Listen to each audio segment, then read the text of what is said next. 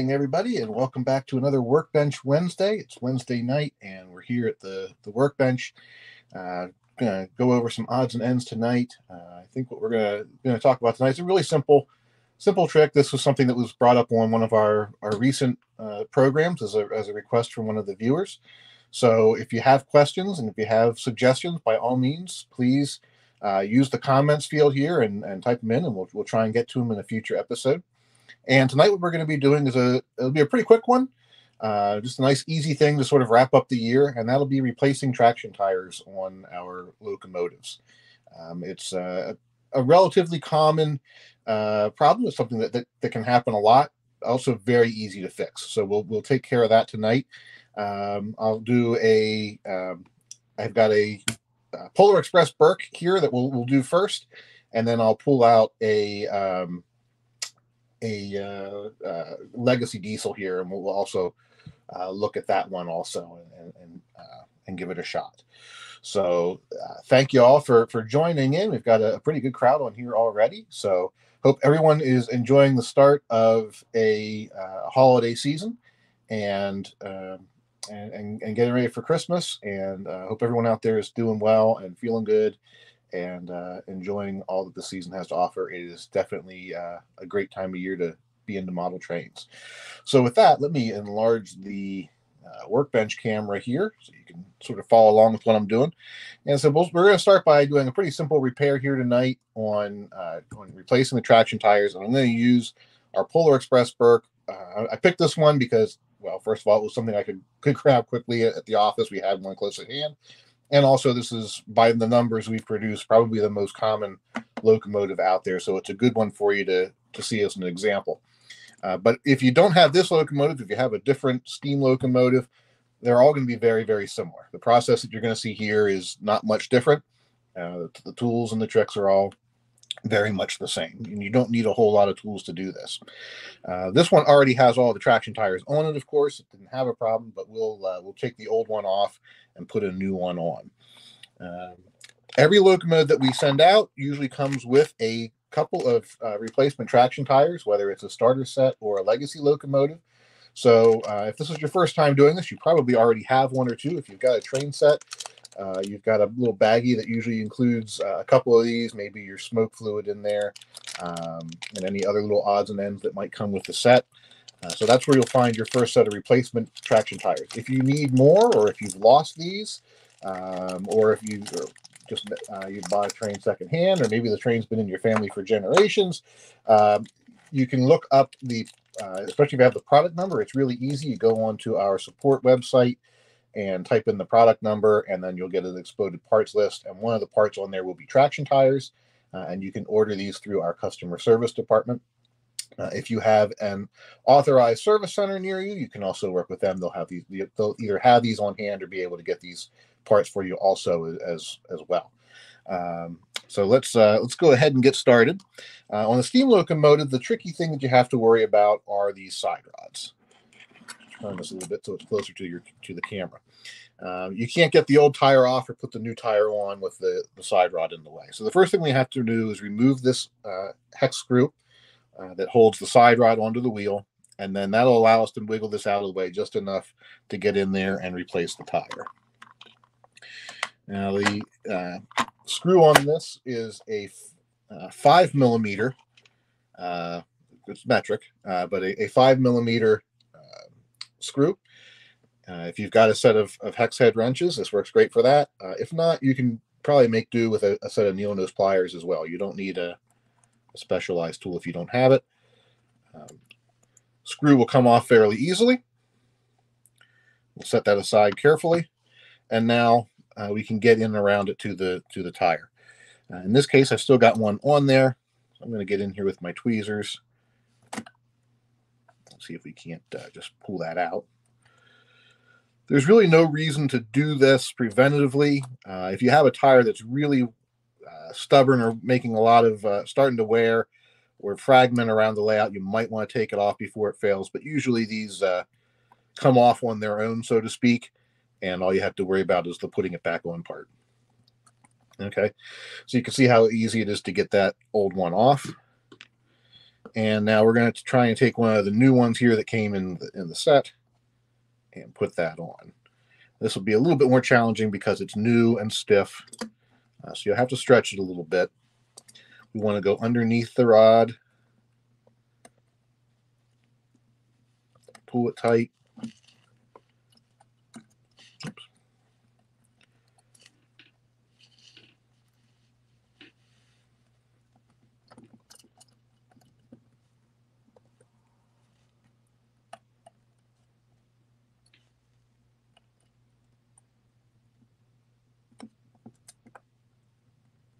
Just sort of work it around.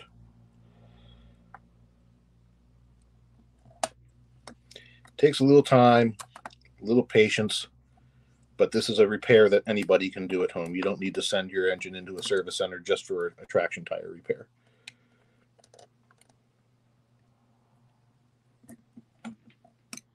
Okay. I've got a little bit of a roll there, it looks like. We'll make sure we get it on straight and flat.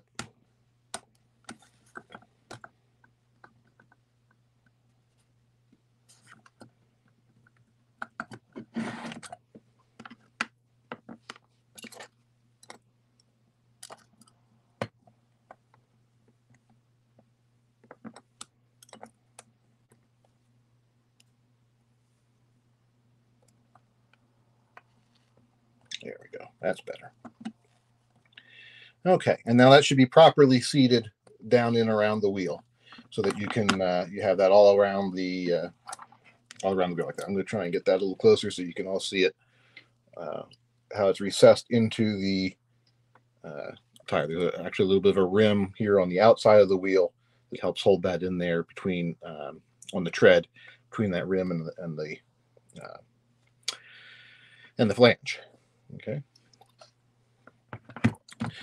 All we have to do next is put the side rod back together with this pin.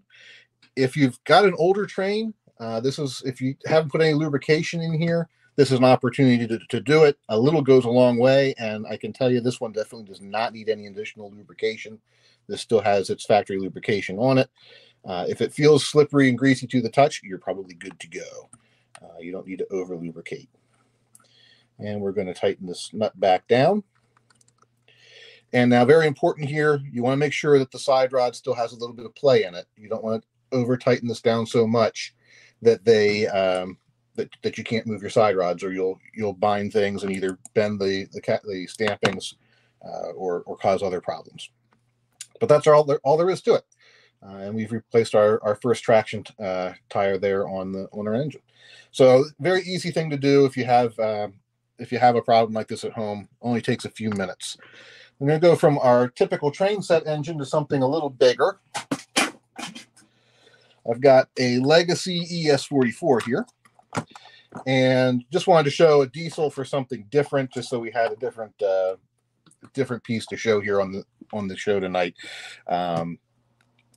Again, whether it's an ES44 or almost any of our Legacy diesels, the processes here are going to be very similar.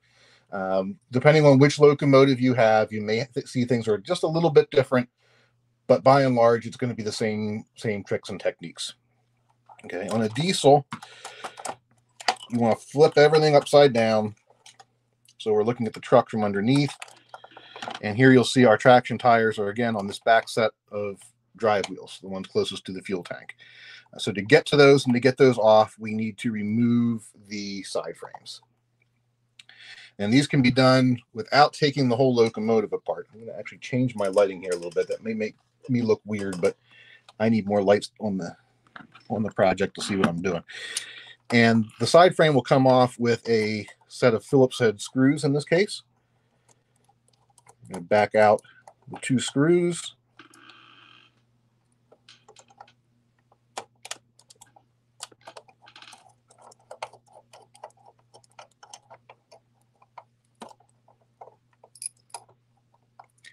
And this side frame will come off. And as you can see, now I've got great access here to the wheel and the tire on that. I don't have a replacement tire here to do, but you've already seen that process. Exactly the same as the steam locomotive.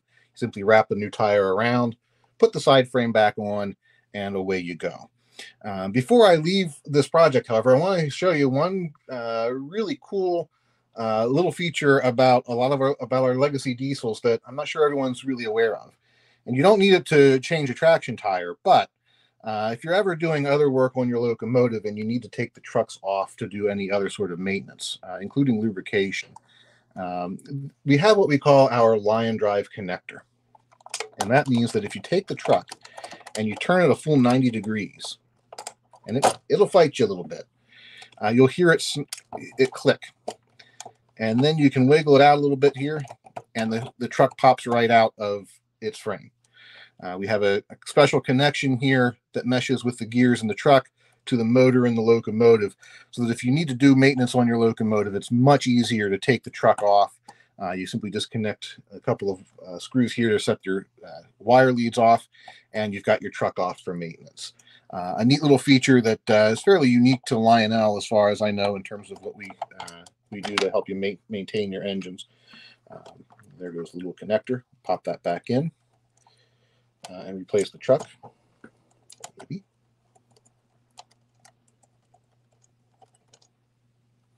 Our Lion Chief and starter set engines don't have this disconnect feature, but still very easy and similar process on those to get in and do what needs to be done to change a traction tire should you need to.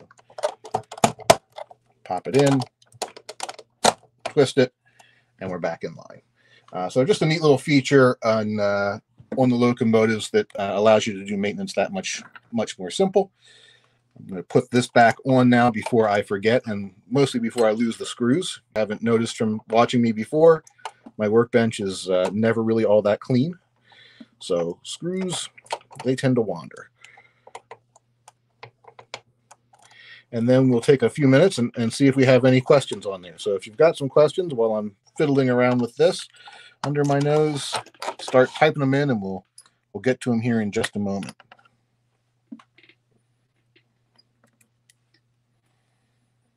Okay. There's also a little washer that goes on here just to complicate things for me.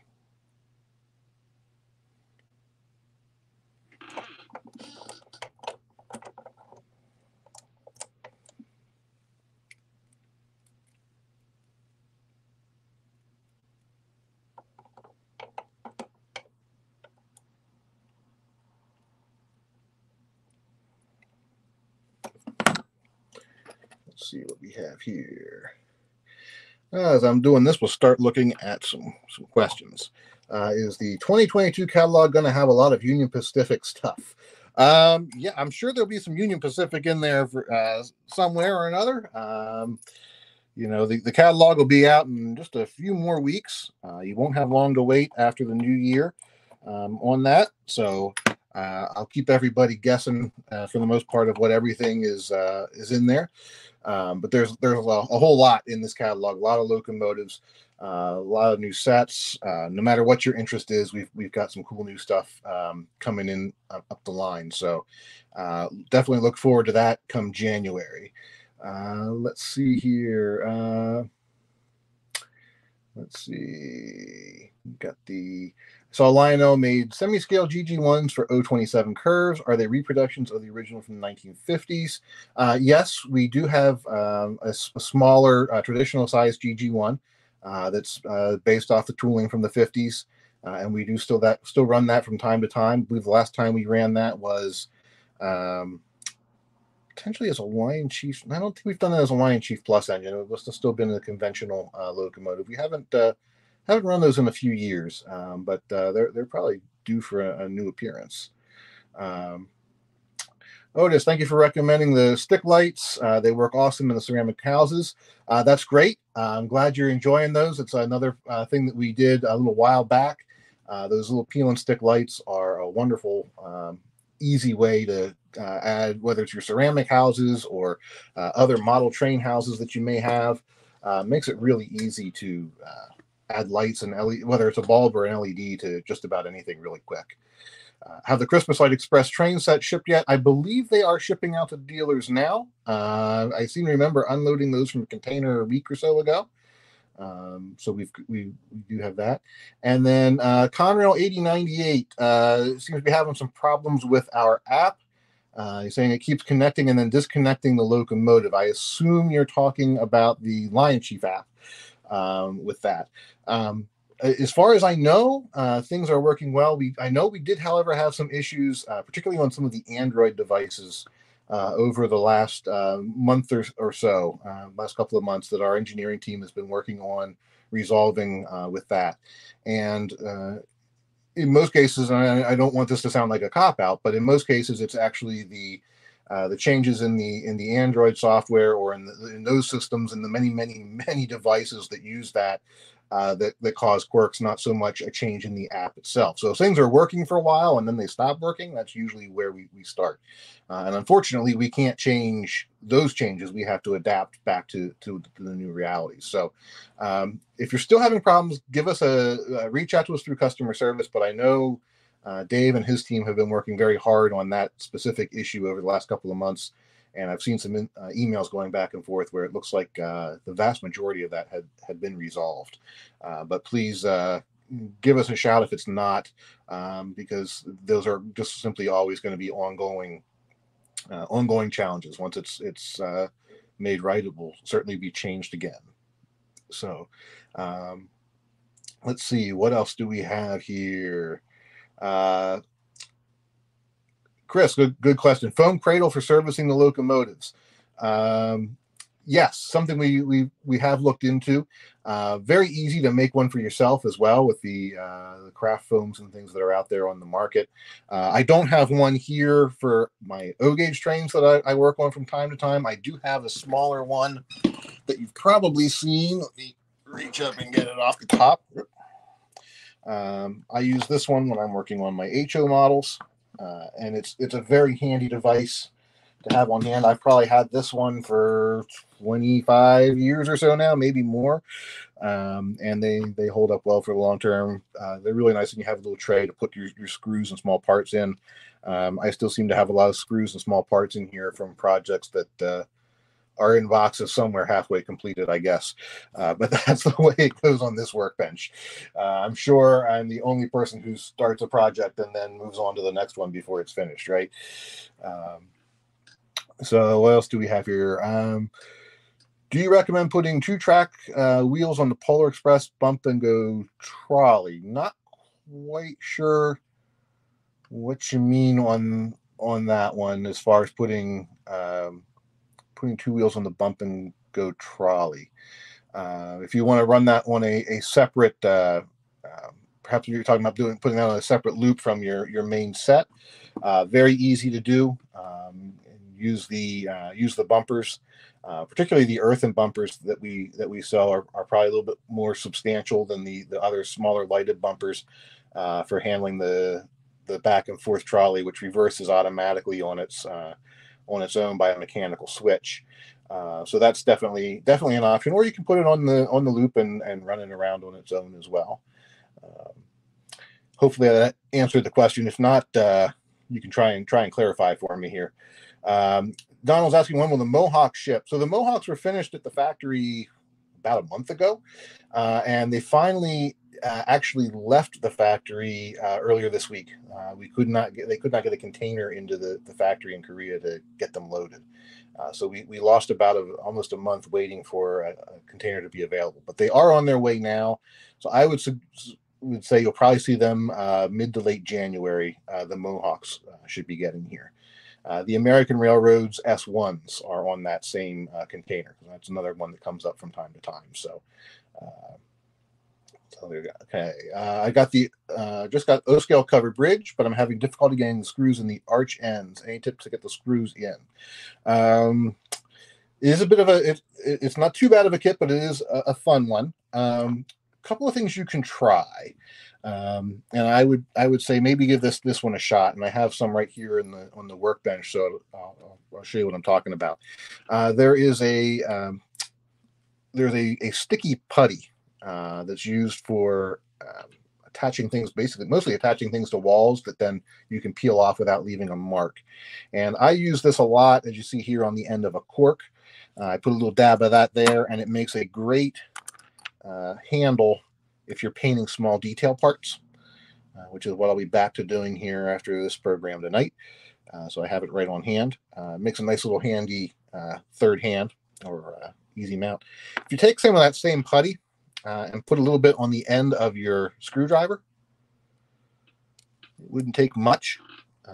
This should allow. Should have done this before I had the. While I was fighting with those screws earlier. Let me see if I have a screw anywhere here at random on my workbench.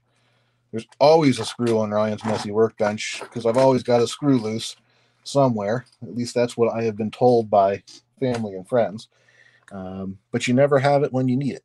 So, but at any rate, here we'll just pick up some random stuff. If it picks up a piece of scale piece of lumber, it'll pick up the screw, and that may be a nice little handle for you to help get those screws in position as you're trying to work them down, and then it will peel off of your screwdriver very easily without any problem. You won't have any residue or anything like that on there. Okay. Will there be any new Lehigh Valley offerings in the 2022 catalog?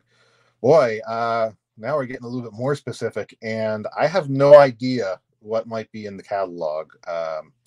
So you'll just have to wait and see if there could be anything new Lehigh Valley in there.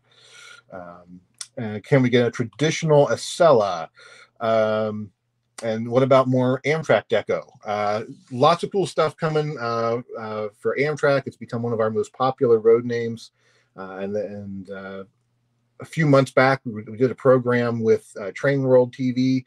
And we talked with Matt Donnelly, who's our contact there at Amtrak and works with all of us model train manufacturers. And he's such a great contact and such a great representative for Amtrak, and makes doing prototype based models with them so much easier because he's a modeler like us and a train buff like us, and he loves seeing things done right and gets a real passion out of it. And so, yes, you'll definitely see some more Amtrak things coming down the pike from us. It speaks well to what all the folks at Amtrak have been doing to improve service and make a quality reputation for themselves. I'm old enough to remember when that really wasn't sort of the case. So I'm happy to see Amtrak doing so well, and seeing that I think is a nice reflection in what all of us model manufacturers are seeing in terms of Amtrak sales and interest in the hobby. Okay. Any plans for the Blue Comet? I don't recall if we've got that. We just did the Camelbacks not long ago, and I'm sure you're looking for something more traditional than that. The Blue Comet's another one of those great things. Just a traditional Lionel engine that always is always popular and always comes back around again. So definitely, if it's not in this catalog, you'll see more on that coming down the road. Okay, Kevin, got one here. I'm sort of scan and see if I can get to your question. You have the Century Club Niagara. Ran it for testing and it stopped chuffing going forward. Chuffing. Okay, it sounds like you've got something wrong with the chuff switch, which it sounds like you probably have a mechanical thing and not a electronics thing, which is good because those are usually the easier things to find and fix. Kevin, on your sounds on that Niagara. Without having one in front of me that I've taken apart and looked at, or better yet, having yours in front of me to do the work on, I don't think I can properly answer and diagnose your issue. My best recommendation, since that's something that's long out of warranty, would be to go on to Lionel.com, type in our search engine there, and look for an authorized service center near you, and take it into one of them and have them take a look at it. It could be just something just as simple as something fouling the sensor or something like that in there. It'll be relatively easy to fix and repair, or it could be something much different than that. So definitely something you can take in and have someone take a look at. Not something that I can probably diagnose here over the web on a live stream like this. But thank you for your support, and I hope that at least tried to answer your question for you. Michael's asking another common one, when we expect to get the legacy control system and base back in stock. And that's a great one, because, as you know, I think everyone understands the electronics world has been turned upside down and on its head and backwards over the last year. So we are in just a constant struggle on some of the older technologies, specifically like the CAD2 and Base 2 that have been around for what doesn't seem like a long time in terms of Lionel history, but in terms of electronics history, it might as well be prehistoric. So it's a struggle. We're working with our manufacturers on getting some things into the supply chain for you here soon, and I think you'll see some exciting new things coming down the pipe on that as well here in the near future. Otis coming back. Traction tires on the bumpkin trolley. Okay. That's where you were going with the question earlier, Otis. I'm sorry about that. When it reverses and spins for a few seconds before it starts moving in the opposite direction. You should be able to replace traction tires. I don't know if it actually has traction tires on it. And the reason for that is, as I'm trying to do this mentally now, thinking through things, with a small engine like the trolley or an 040 switcher, for example, or like a Camelback or a dockside switcher, engines that have a limited number of pickup wheels, we typically don't put traction tires on the equipment. And the reason for that is we want to use as many contact surfaces as possible for electrical pickup, so that you have good power flow to the engine. You also won't see traction tires on a lot of smaller scales. We do put them on our S-Gauge American Flyer, but a lot of HO manufacturers, certainly N-scale manufacturers, don't use them because you're better off having the extra electrical contact in those small scales than you are the traction from the tire. So that's why we don't put the traction tires on those. I don't know that it would make much of an improvement on that. The trolleys are designed to be so simple that and traditional that they're not really designed for slow speed crawling and realistically smooth starts and stops. We've had some requests to do a more controlled version of a trolley, though, and it's something we're definitely thinking about down the road. Brian asked, I missed you changing the rubber on the wheels. Yes, you did, Brian, but if you rewind this after we're done, it'll be on YouTube and on Facebook, and you can see it and see just how quick and easy it is. It took about 5 minutes tonight. I wanted to do something simple and easy, knowing that it was getting into that time of the year when we'd have a lot of questions and a good discussion, and just take a little bit of an easier crack at things tonight. So rewind and watch it again, and you'll go, oh, that's easy. Anyone can do it. I mean, if I can figure it out, anyone can do it. Someone's asking how you can get a job at Lionel. We do hire from time to time. So we usually post on Indeed and so forth down here in North Carolina. Keep your eyes open if it's something that you're qualified for. Typically some of our most common openings are material handling and things like that. But certainly keep your eyes open. And let's see what else we have here. Just ordered your first legacy train and legacy control system. Does the legacy command base come with the wire to attach to the fast track? If I can recall correctly, there's a wire in there. If not, pretty much any wire will do. It's a one wire connection from the C post on the base to either your track or to the post on your transformer. Any length of wire. It doesn't have to be very long. It depends on how you're setting up your trains, obviously, and where you're positioning the base. So real easy to do. Knowing the way we package everything, I'm pretty sure there's a wire in there.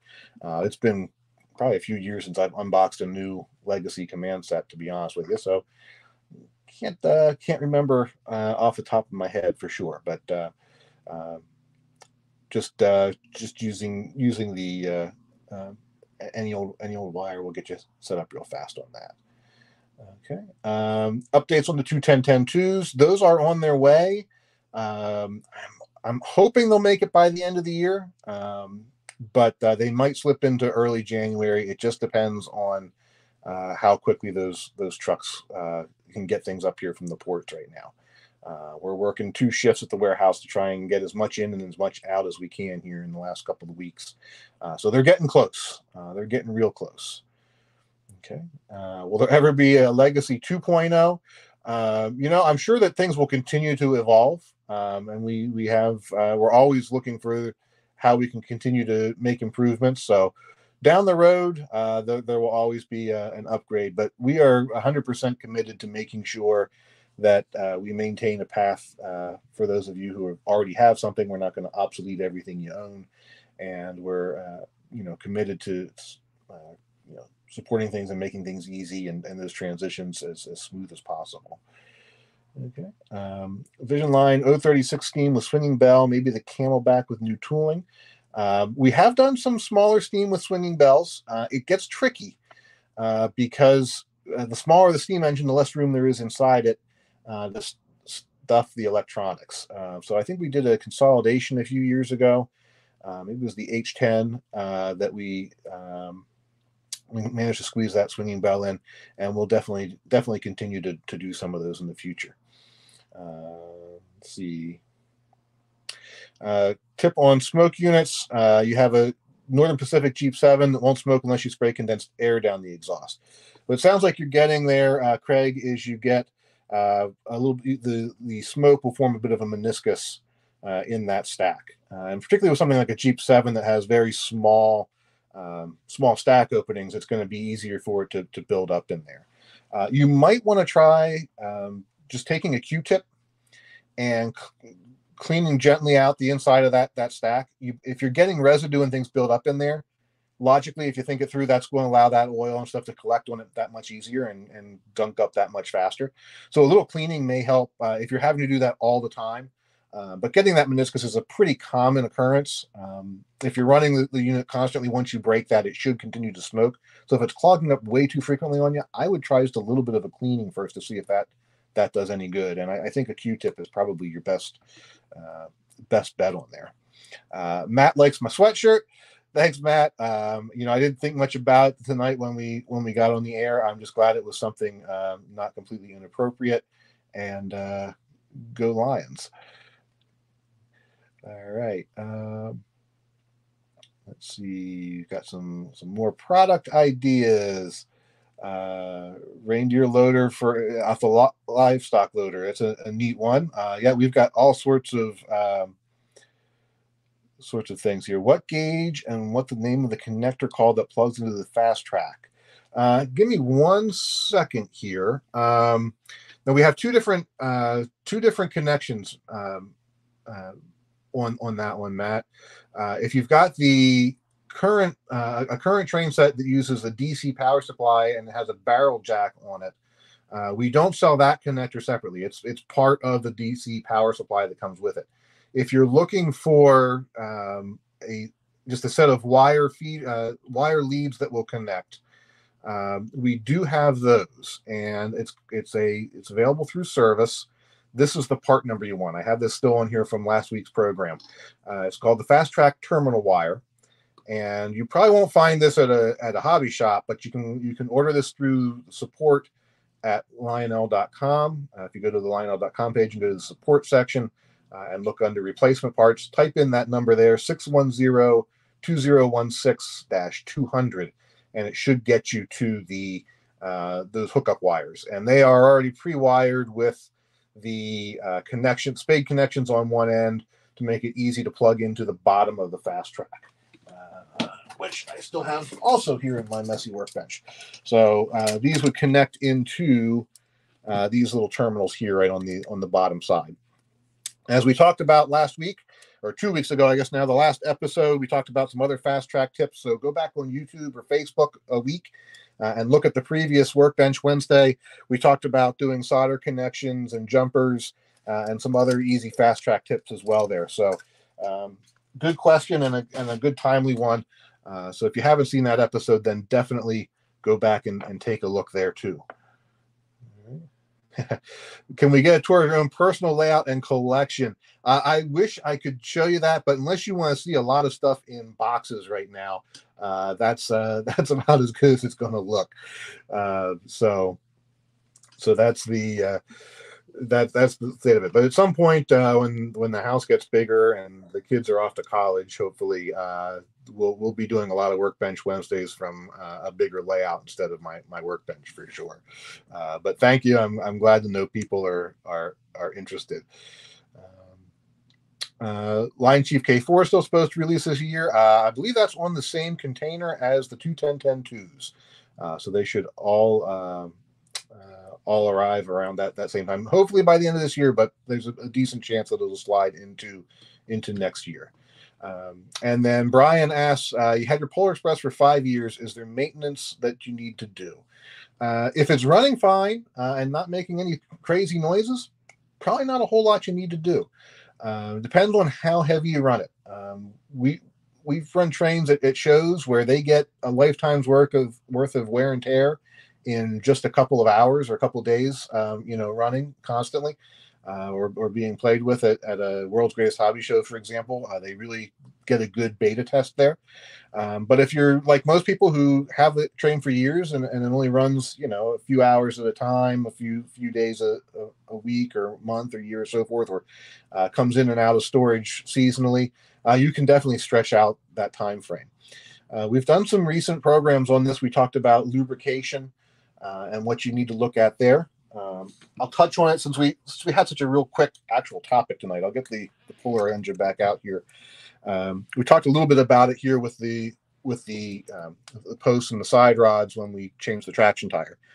You want to put a little bit of light oil on all the moving parts, and this light oil is something you can find very easily. Let me see if I still have my pack here at the workbench. I do. It's hiding behind the computer.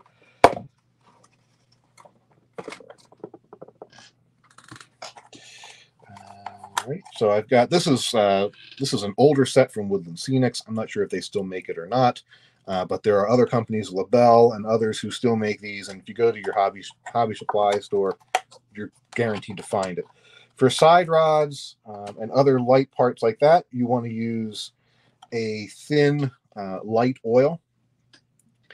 I always recommend going with an oil that is plastic compatible. Even though you're probably not going to have that problem here on this locomotive, it's just a little bit more of an assurance that anything else it might come in contact with, maybe unintentionally, you're not going to have any problems with. And most of the oils sold for hobby use are. And then for heavier lubrication, the gear, there's not a lot of gearing on these, but you will have a worm gear where this motor intersects the drivetrain. And I'm not going to do it here tonight, but we can pop off this bottom panel, a couple of screws, and you'll see the gear right here inside this little bulge. And that's where you want to put a little bit of that heavier grease. And again, here we've got one that's specifically labeled as such as gear lube. That's a little bit heavier and will give you more long-term running.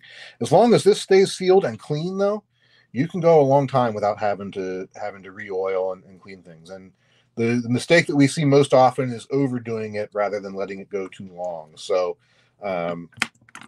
just use a little bit, and a little bit goes a long way.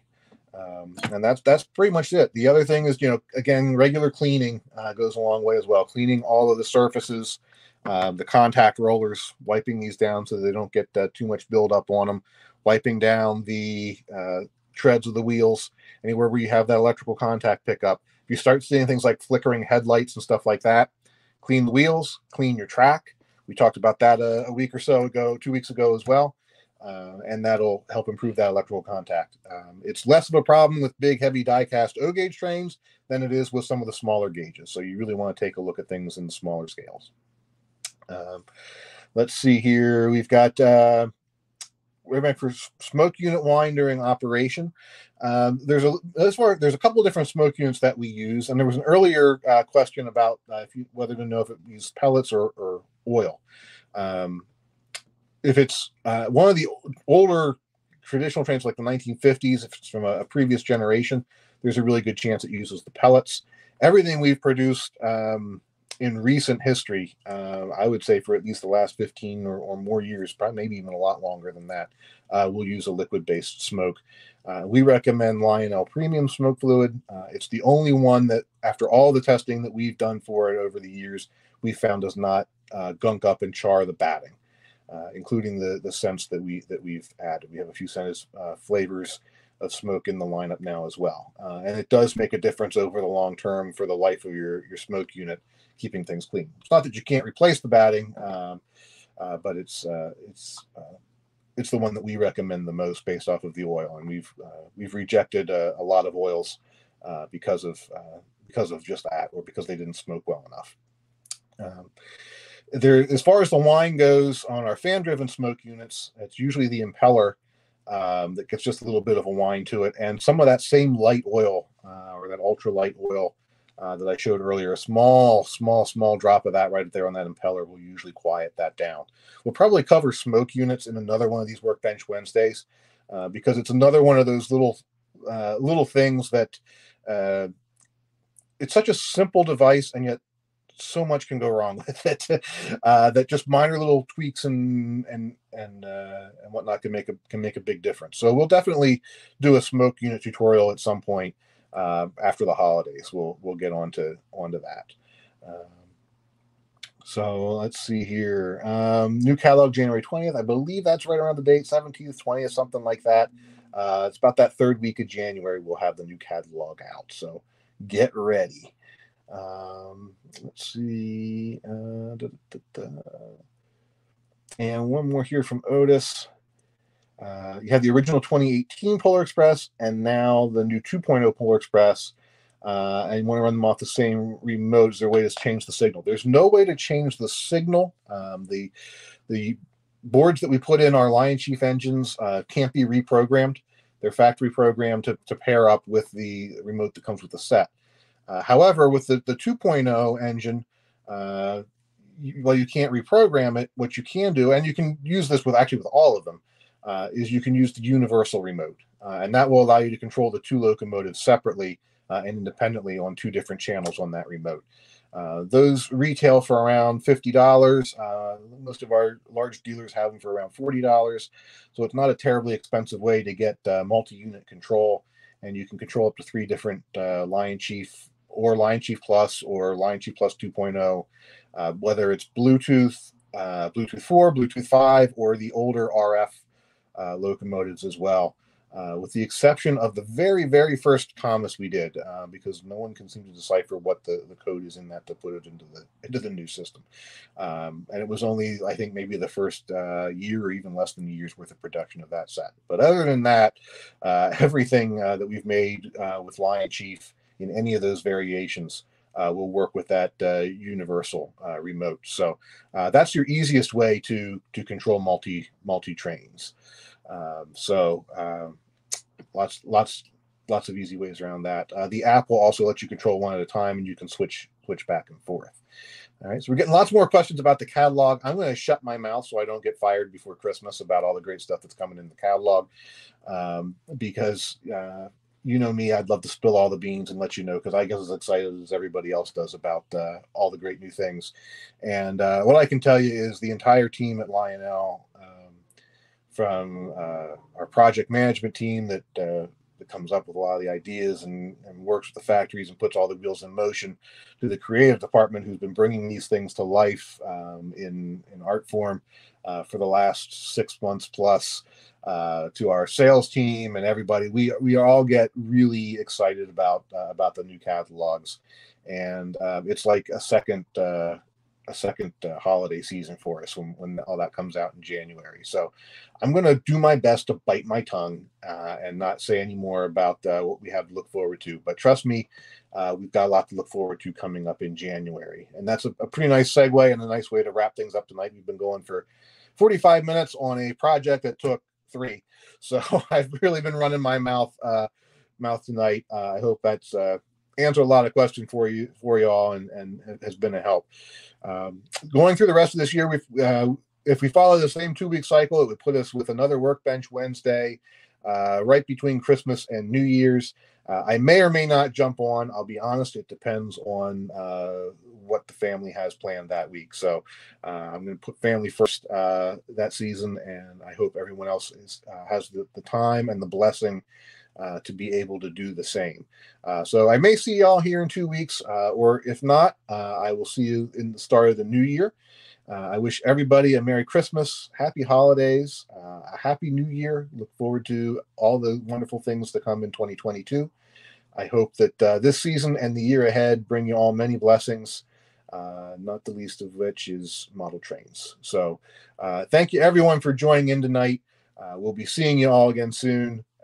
Happy railroads, everybody. And again, if you have any other questions or topics you'd like to see covered in here, feel free to throw them in the comments on any of the Facebook or YouTube posts. We do get in there and read them from time to time, even if I don't get a chance to answer everything. And I'm always happy to have some ideas for inspiration for another show to come. All right. So with that, happy modeling, everybody, and enjoy the rest of the season.